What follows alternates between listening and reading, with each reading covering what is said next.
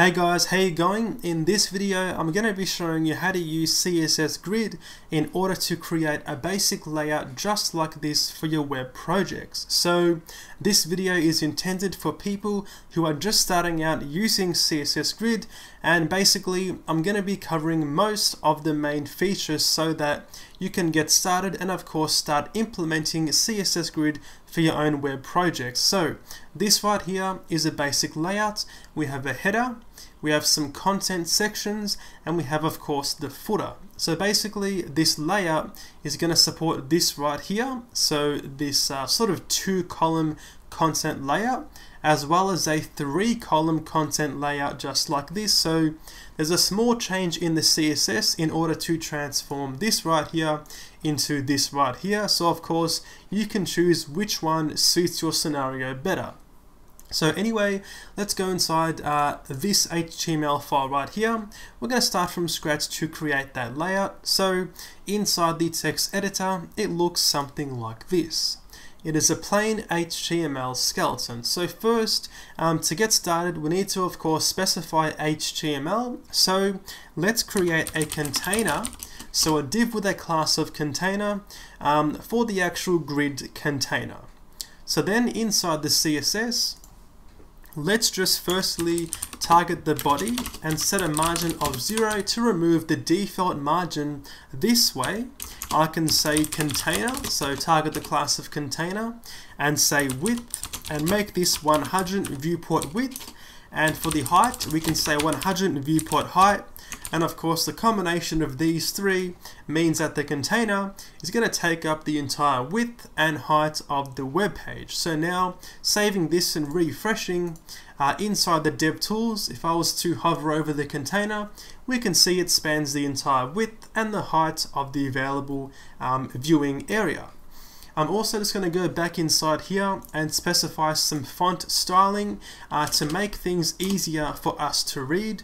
So font family, let's make this quicksand with sans serif, and for the font weight, let's make this bold, and also a font size of something like 20 pixels. So now that is all set, so we can now move on to actually using CSS Grid. So for this, we need to firstly specify that our container is going to be a grid or a grid container. For this, we can say display and make this grid. So now we are ready to start adding some grid items, or at least specify our layout. So now I just want to go back to the previous layout right here, because now of course our grid right here is ready to actually be used. We need to specify the amount of columns and the amount of rows, and also their sizes for our base layout. That's basically how grid works. You've got this base grid layout of rows and columns in the background, and then once your layout is complete, you can say that certain elements are going to span multiple rows or multiple columns, or even a combination of the two. So with that being said, let's go back to this example and analyze and take a look at our columns and rows for this layout. As we can see here, in terms of rows, we've got 4 rows in total. We've got 1 row, we've got 2 rows, 3 rows, and then 4 rows. Okay, even though this content right here is spanning multiple rows, we still consider this to have a total of 4 rows, 1, 2, 3, and then 4. In terms of columns, this actually has 3 columns, even though 2 are visible. We've got 1, we've got 2, and we've got 3. That's easier to explain on this example right here with the 3-column layout, 1, 2, and 3.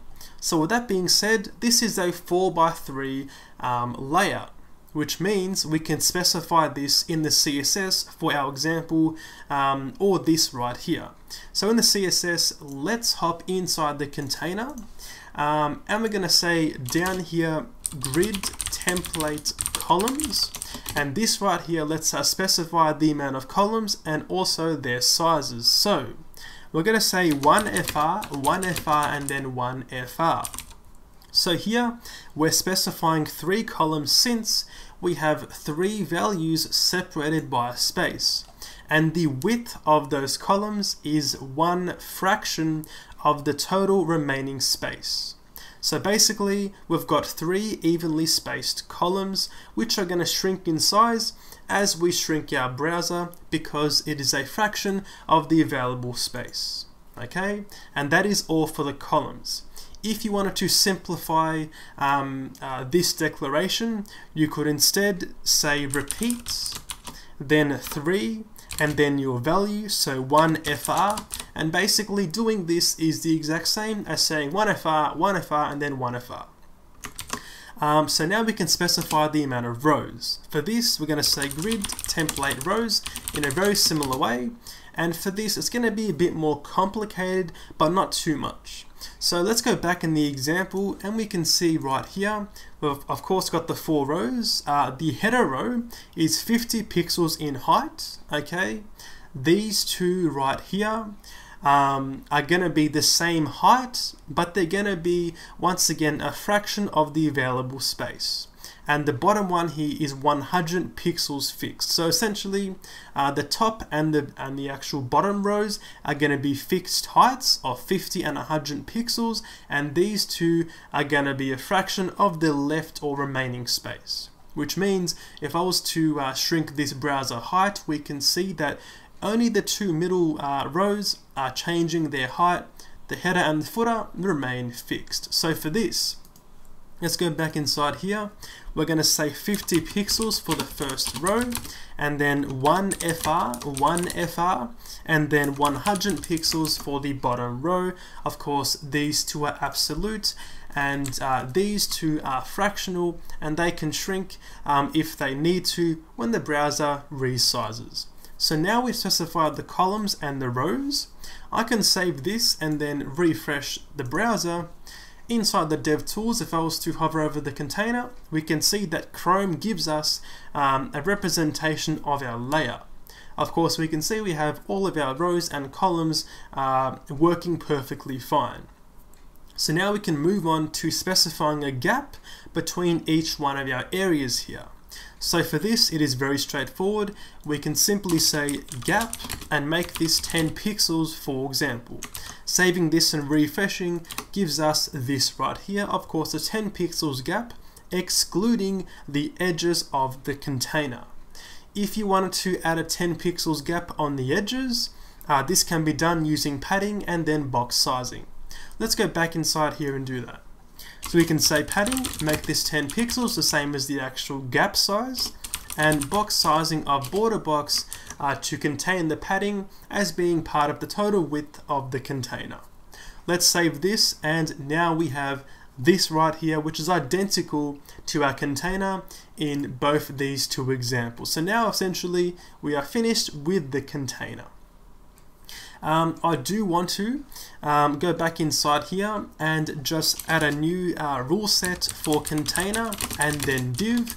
So I'm going to say padding here and make this 10 pixels and say border at 1 pixel solid and then black. So now essentially every grid item, so header and all the content and the footer, each one of those divs are going to have a border, so we can actually see how they look and how many rows and columns they span. So now let's move on to creating the header.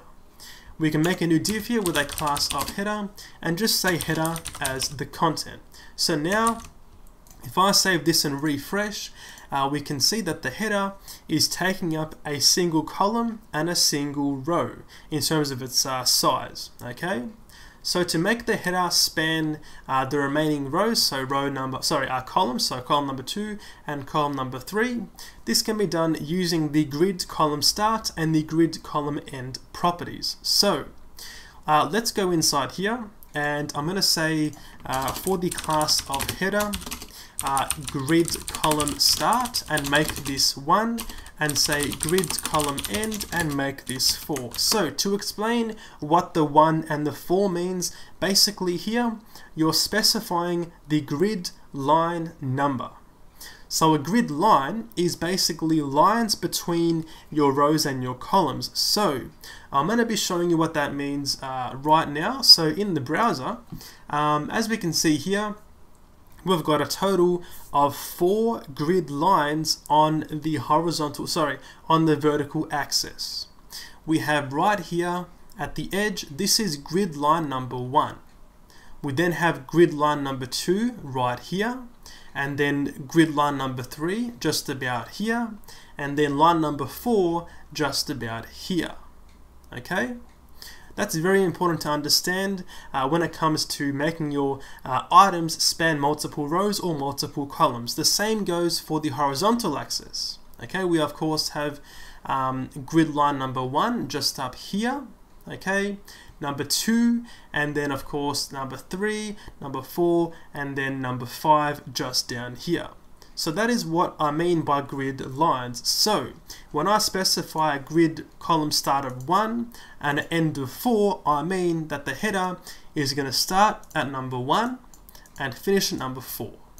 So now saving this and refreshing gives us this right here. For further clarification, if I make this grid column end and say 3, save this and refresh, we can see now it goes to 3. So 1, 2, and then 3. Okay, so perfect. So let's just set this back to be 4. Okay, so now we can move on to creating the content right here. So this is where I'm gonna first show you how to do these 2 columns for this content number 1, and then after that I'll be showing you how to change that so it actually expands. So it actually spans 2 rows and then 2 columns, just like this one. Okay, so back inside here, let's specify 2 more elements for each one of those content areas. So I can say right here a class of content dash large, and we can say right here content number 1 and make this A, and then make this B. So with this right here, if I save this and refresh, we can see it is successfully flowed across to the second row, and the actual items themselves are once again taking up a single piece of area, so a single row and a single column. Okay, so now we're going to simply, in a very similar way to the header, we're going to make these 2 span multiple rows. So you may have guessed, we're going to be using the grid row start and the grid row end to achieve that. Let's target the content large class and make this grid row start. We can make it start, of course, at number 2 and a grid row end, and this time I'm going to be using span 2. So basically span 2 is an alternative to specifying an actual grid line number. And let's just save this and refresh. We can see we get this result right here. So of course the grid row start was 2, so this second grid line right here, and we used span. So when I said span 2, it basically means we're going to start here and then span 2 lines. So of course span, we have line number 3 right here, and then line number 4 just down here. So start at 2 and then span 2 gives us this result right here. Of course, as an alternative, I could simply just say 4 instead of using the span 2. It works the exact same way. Save this, refresh, and of course we get no difference. So I'll just set this back to being span 2. So now if we want to make this so this single content spans also this second column here, just like this one, this can be done quite easily. I'm just going to be removing this second content item and making this simply content number 1. So now we can go inside here and we can also say grid column start and make this 1, and then grid column end and make this 3. So essentially we're combining both the grid row and the grid column. So now save this and refresh, and we can see right here we start at column number 1 and we finish at column number 3 right here. And of course the row spanning is still in effect, so now we get this large box spanning multiple rows and then multiple columns. So now moving on to the tiny boxes on the right side here, this is going to be very straightforward. We're going to simply create 2 more elements, so content small and also content small just here. And for this, we can say content number 2 and then content number 3. Save this. Of course, these ones also flow naturally, so they're in the correct spot. And that is all for the small content items. So for the footer, it's going to work in the same way as the header, but I'm going to be showing you a different way to specify your column spans. So back inside here, let's create the element for the footer. So with a class of footer just like this, and the CSS rule set for footer is going to say grid-column, and we're going to say 1/ and then span 3. So for this is basically just shorthand for saying grid column start at 1 and grid column end at span 3. So basically this right here is the equivalent to this right here. You separate your start and your end with a /.